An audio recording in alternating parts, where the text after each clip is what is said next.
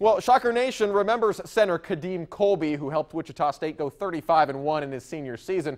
Now KU fans will have the chance to see what his little brother Dwight can do. After obtaining his release from Ole Miss, Dwight Coleby is now going to be a Jayhawk, helping fill the roles or the holes that will be left by Perry Ellis and Jamari Traylor once they graduate after the upcoming season. Coleby will be eligible to play in the 2016-17 season and already started 3 games in his career at Ole Miss, where he averaged over 5 points per game as a sophomore. Bill Self calls the native of the Bahamas raw offensively, but a premier athlete to contribute in the defense and rebounding department right away.